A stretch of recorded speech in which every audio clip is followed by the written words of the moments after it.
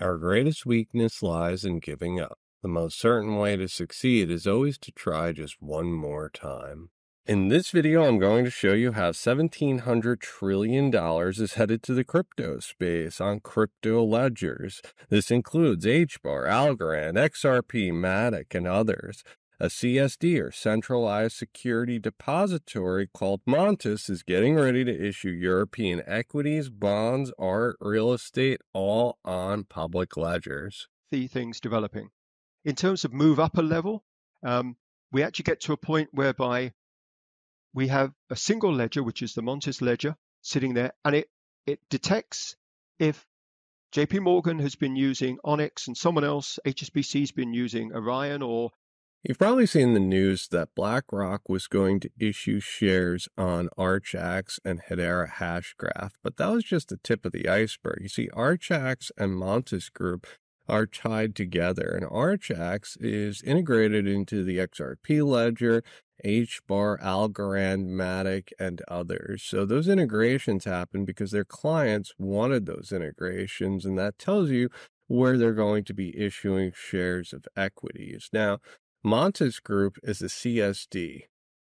We used to get pieces of paper that would literally be shares on a piece of paper. Now, there are these big centralized servers or central security depository that holds everyone's shares for them, and they know who the legal owner of what is. On a global basis, are an enormous size in terms of the value, the types of instruments. You can have equities, bonds, you can have different funds, and that's before we even look at derivative markets and so on. The MATIC Group is targeting the European Union and their headquarters in Luxembourg. They're going to first start out in Luxembourg and issuing tokenized bonds, tokenized securities. And it turns out that Luxembourg has a rich history in bond issuance, and it has 40% of all cross-border securities in Europe listed in Luxembourg. So Luxembourg is a hub in the European Union. Now, the European Union has a lot of different stock markets, and this is measured in the thousands of billions of dollars range. So there is a lot of wealth in the European Union and European stock markets, but specifically Luxembourg is known for their debt issuance for cross-border. So MATIC Group is starting off in Luxembourg and expanding outwards globally, and their role is to determine who has the security and who has the cash. Now, before we continue this show, I'd like to take a moment to thank Incogni. Incogni is a sponsor of this show, and what they do is they reach out to data brokerages and ask specifically to have your data removed from their data brokerages. You see, most of Western civilization has agreed that what they're doing with data collection is wrong, and if you specifically ask to have your data removed from their data brokerage, they are forced to. So Incogni reaches out to every single data brokerage that is out there and says, I want to remove Darren Moore's data from your database. Now, you could do this for free. You could reach out personally to every single data brokerage and ask them. However, Incogni does this all at the click of a button, and it's all automated. So you don't have to talk to anyone. It just literally just emails every data brokerage and says that they want to remove you. Not to mention, they're constantly updating their list. They're constantly looking for new data brokerages, and they do all this work for you. If you use my link, incogni.com/Darren, you'll get a special discount as well as a 30-day money-back guarantee. But you'll also be helping the show. So be sure to check out incogni.com/Darren. When you then look at the addressable market for tokens, it actually dwarfs that market, because not only have you got the existing capital markets out there and you can tokenize the vast majority of it, but you then start getting into real world assets, you start getting into real estate, you start getting into art, start getting into a whole range of new instruments which can be tokenized. So the opportunity that sits in front of us is a quite incredible opportunity to tokenize the existing markets. But ironically, and this is where MATIC is different, we're also supporting the conventional. This man's name is Martin Watkins, and this guy used to work for Euronext. He was a technologist for Euronext, which Euroclear is one of the biggest stock markets in the world. It's the EU stock market, so it's the second largest in the world. He was developing technology for that stock market, and he completely changed his career to the MATIC group, which is using blockchain technology. It's using crypto assets. It's integrated into a bunch of different public ledgers. And he's telling you that the opportunity is immense. $1,700 trillion is coming on chain. That represents the legacy financial system. But what happens is you have to account for 2% inflation year over year. So that means compounding interest. So times it by 0.02, 0.02, 0.02, and just keep going with it, because that's what is really at stake. And we talked about the traditional financial system, but we also need to talk about the digital world, right? So imagine artificial intelligence paired with quantum computing. It's extracting algorithms and creating medicine specific to certain people's genomes, and it's minting that directly on chain, and there's a constant stream of value being minted on chain. This will cause wallet creation, burning tokens, and it will have a positive effect on the supply-demand dynamic. Because it's no good having people holding something on a digital format, a digital token in one world, and then the conventional original instrument, they've got securities and so on, they've got to hold something completely different. That's a crazy world to have. So the differentiation we've got is we've been designing systems and capability to actually combine the two and handle the two as if. The MATIC group is going to start out with equities. They're going to start out with equities in Europe because the MiCA regulations are in place, and they said they're going to have clarity and they're going to have their licenses by summer. They're going to start off with Luxembourg and spread out. The European stock market, bond market, all of the real world value in Europe is coming on chain, and that is a very large market. Just think about the Eurodollar market. That is the standard, and the Euro part is 1/2 of the reserve system. Tokenized Aberdeen's fund in the past. We've tokenized UK equities, so a couple of UK's equities. We've tokenized gilts. We've got 2 stable coins we're working on, both US dollars. One of them's got an associated stake stable coin and the governance token as well. So there's a bunch of stuff we're doing. We developed our own tokenization engine. So Hedera is one of the chains we can tokenize on, as well as Algorand, Ethereum, Polygon, XRPL. We tend to be commercially driven. If our clients say put it on this chain, then we put it on the chain they choose. Otherwise, we kind of work with one of our partners. If you're unaware, ALGO recently released a press release saying that they're issuing money market funds that were hosted by BlackRock, that were issued by BlackRock on the Hedera hash graph. And this caused a lot of controversy. I believe Cointelegraph was putting out FUD articles about this announcement, but BlackRock very much was involved. They were approving the PR statements. They were doing a lot of things. But the reason why this BlackRock fund got issued on Hedera Hashgraph was because of the investors. The investors specifically asked ALGO to issue it on Hedera Hashgraph. So it's really up to the investors and the users, because there were specific investors of the money market fund that wanted it on Hedera Hashgraph. So that's what ALGO minted it on. But they have the integrations for the XRP ledger, Tezos, Algorand, and other protocols. So they're not limited. This is going to be a great use case, and it's going to spread to the utility assets, quite frankly, and the people that are investing in them are the ones that determine what ledgers they issue these equities on. And this is going to cause an array of technologists to run towards those ledgers, because the total value locked has increased exponentially.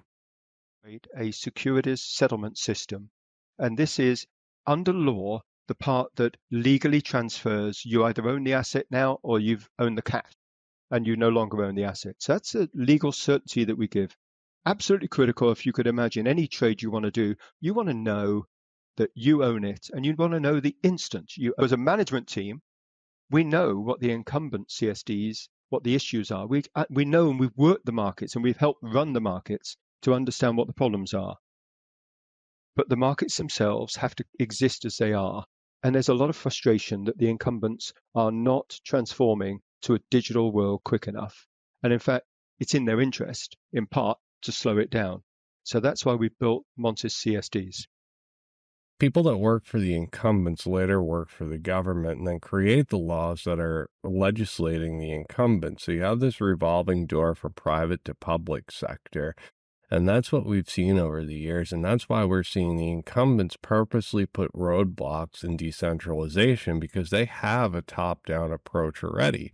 And decentralization messes that all up. So what we're seeing here is the Montes Group is creating their digital post-trade services. And you see Archax with custody. That's why Ripple ran out and bought Medico and gave up on PolySci, because the custody aspect is crucial with equities and digital assets. So custody solution, but also you see the connectivity. The connectivity is also important. And you see the central banks. The central banks are going to issue CBDCs at one point, or they can issue CBDCs directly on some of these ledgers. So we'll probably see a model like this for central bank digital currency. Timing is perfect. The ECB is talking about the digital euro. At the same time, the Montes Group is tokenizing the entire stock market and debt market of the EU.